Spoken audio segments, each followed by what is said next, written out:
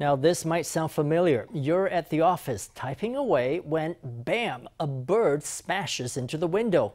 In cities in Taiwan and around the world, glass windows are one of the top killers of birds. This happens because birds don't understand reflective or transparent surfaces and are unable to see windows as solid barriers. But many bird collisions can be prevented. Tonight in our Sunday Special Report, we meet the experts who are trying to make our cities safer for our feathered friends. I am a Muller's Barbet, a bird endemic to Taiwan. Like all birds, my favorite thing is flying freely in the sky.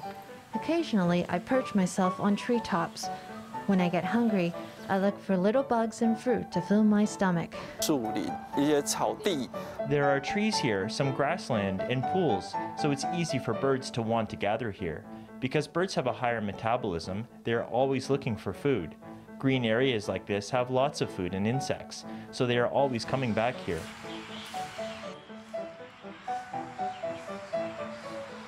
To be able to lightly take to the skies, birds like me have lightweight skeletons composed mostly of hollow bones. Birds have hollow bones because in order to fly, they need to be lightweight, so their bones are hollow. This is why when they run into something, they're prone to bone fractures. Their injuries are more severe than ours would be.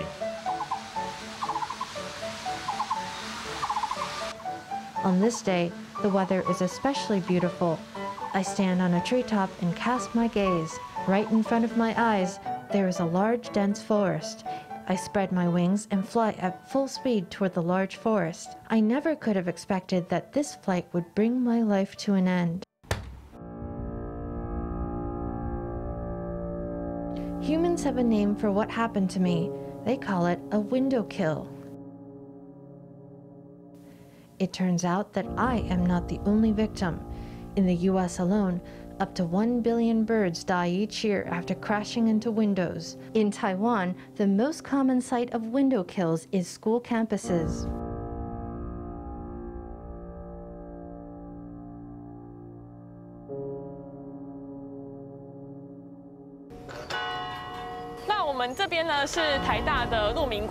This is Luming Plaza at National Taiwan University.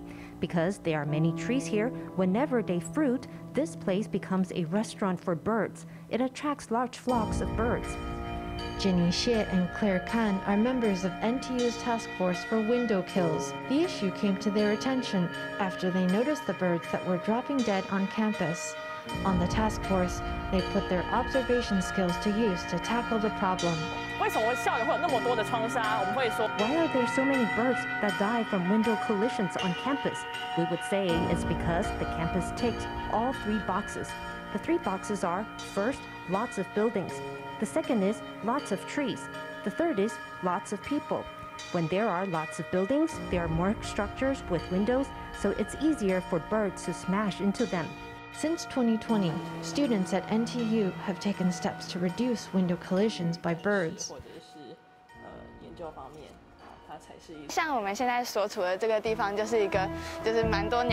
Let's take the location we're at now. This is a location where quite a few window kills occur. There are actually 2 reasons why a bird might fly into a window. The first reason is windows like that one over there. That piece of glass is very transparent, so if a bird wants to get to the place behind the glass, it will fly right into the glass and be injured. So we'd say that the reason here is the see-through pane. The other reason is windows like these over there. Perhaps a bird wants to go to the foliage that is reflected on the mirror-like surface. It looks into that mirror image and then smashes into it, resulting in injuries or death. This type of incident is called a reflective window kill. That is to say, the perception of birds is confused by the reflective or transparent surface of glass. They don't realize it is a solid barrier when they crash into it, and the result is death or injury.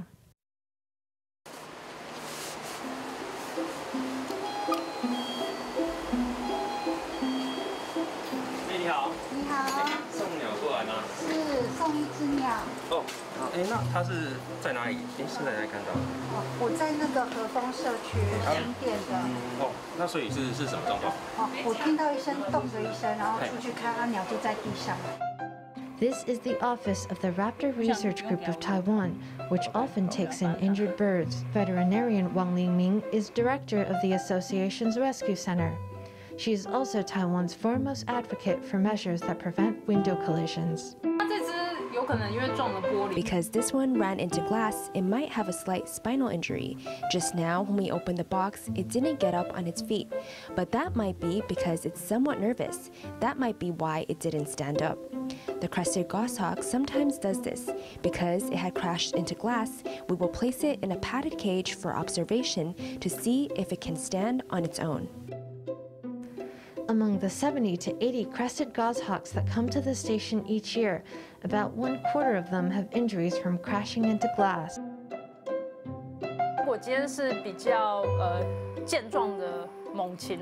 If the bird is raptor or other wild bird that's more robust, when it crashes into glass, it will crash at greater speed.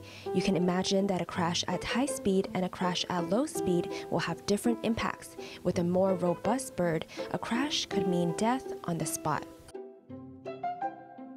Birds of prey that are sent to the rescue station in time have a shot at recovery. But even so, many will never be able to take to the skies again. One way to reduce the chance of a crash is placing stickers on windows. To be effective, the stickers have to be placed in a specific density. We can use what's known as a 5x10 rule. In the US, they use inches, so they use the rule of 2x4. What do I mean by the rule of 5x10? That describes the density of your sticker pattern. From left to right, the spacing is 10 centimeters at most. From top to bottom, the spacing must be within 5 centimeters. This means that from top to bottom, there must be a sticker on the window every 5 centimeters. From left to right, there must be a sticker every 10 centimeters. This specific arrangement is needed to change how birds perceive the surface of the window. Office buildings and residential towers are encased in vast expanses of glass, which serve as a death trap for birds. A piecemeal strategy may not be enough to address this problem, which calls for a more top-down approach. In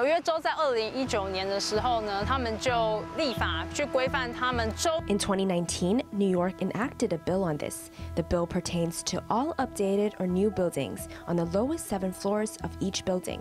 Bird-friendly materials must be used on 90% of building exteriors. New York became one of America's most bird-friendly cities by requiring bird-safe glass in its laws to reduce collision risk. 网点型的跟这个紫外线反射型。 There's dotted glass and ultraviolet reflecting glass. Dotted glass is like the etched glass that this text describes. Dots are etched onto the surface of the glass. The glazing treatment that I mentioned earlier can also produce this dotted pattern. The other type of glass is UV reflecting glass. As you can see on the left here, the glass produces very light vertical or horizontal stripes. As birds fly past, they may perceive this glass as a fence or a forest. Such glass technologies can keep birds from crashing to their deaths. But one key to their large-scale adoption is cost. 必须要讲，大部分的建筑师会 It must be said that most architects rule out using this. It's not because they don't care about society. It's because in Asia's construction environment, architects are actually very burdened by cost considerations. They don't want to give the client too much of a burden. Some might contend that wild birds dying is nothing to make a fuss about, let alone to create laws about. But birds play a crucial role in Taiwan's ecosystem. As cities expand and natural habitats shrink, birds will need more and more help with navigating our world.